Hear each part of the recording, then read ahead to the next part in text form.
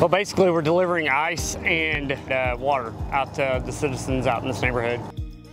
We're working with the civilians on this, and they're leading us through the neighborhood, but we're also keeping a guy on the back of the truck to be able to get out real quick and give the citizens the water and ice that they need, the supplies that they need. So it makes it easier for us.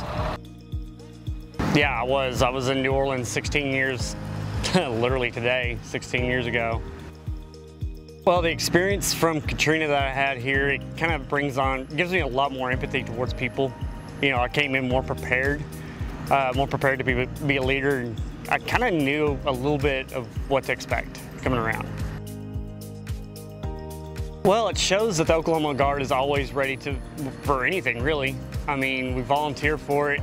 It shows that this is our job, you know, this is what we do. We are ready for it anytime.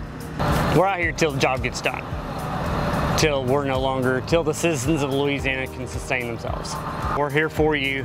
We're here to help, and you know, anything you need, just holler at us. You know, we're here to help.